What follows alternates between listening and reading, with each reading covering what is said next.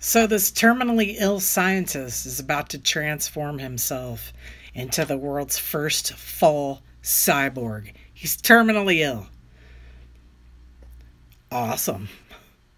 This is better than the head transplant.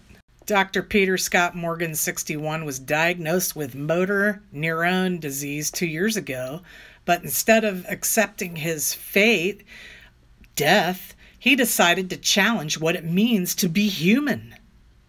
Basically, he's got a muscle wasting disease. He'll be known as Peter 2.0. He's already undergone a series of incredibly complex and risky operations during his journey, including developing a remarkably lifelike avatar of his face before he lost any muscle.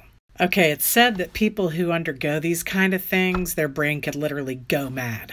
Because you don't know who you are anymore. There's a lot more to this story. You can read it at Bizarre